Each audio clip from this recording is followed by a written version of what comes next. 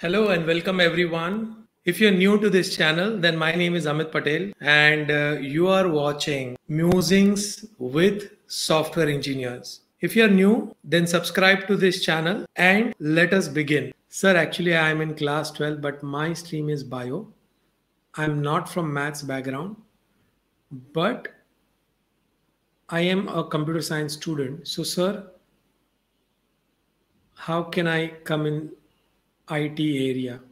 I think that because you did not choose maths in your in 12th standard,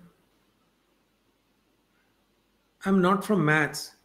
So when you choose bio, did you drop maths? Is it possible? Like you still have to give maths, right? Because to do engineering, you need physics, chemistry, and maths, correct? And if you're taking bio, yeah, you'll have physics, chemistry, maths, and bio. Okay. And then after 12th, you decide whether you want to do engineering. And if you want to do engineering, then you have this test like JEE and NEET and all these tests. And through that test, you get into the engineering college or similar exams for medical field where you can get into bio field. Okay.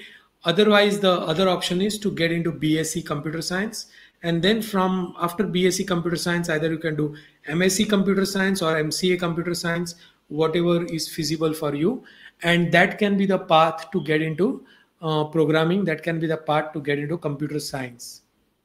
Okay, because as far as I know, that is one way to do it. Okay, I don't know. I'll have to find out from somebody who's done this, but as far as I know, that may be the path that you will have to follow. Okay.